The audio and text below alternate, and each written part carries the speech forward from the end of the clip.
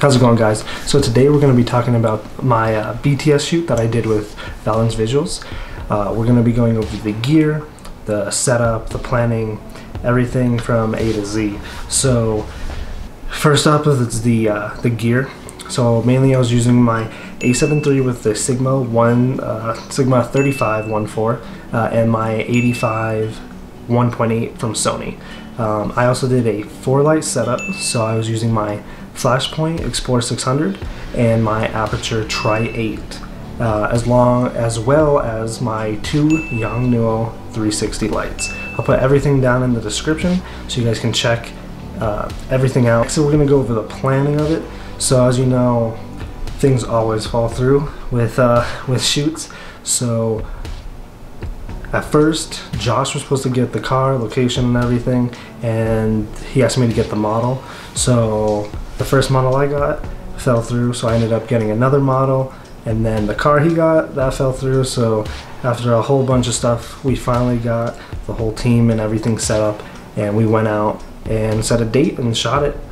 So that leaves us to step 3, is going to be the setup. So setup was pretty simple.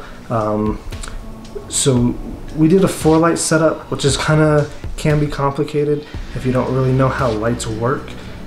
Basically, I was doing I didn't want to mix my lights with the lights that they had up in the ceiling, so we had them shut off all the lights, and then I used one light as a fill light, one as a key light, one as a rim light, and one as a backlight.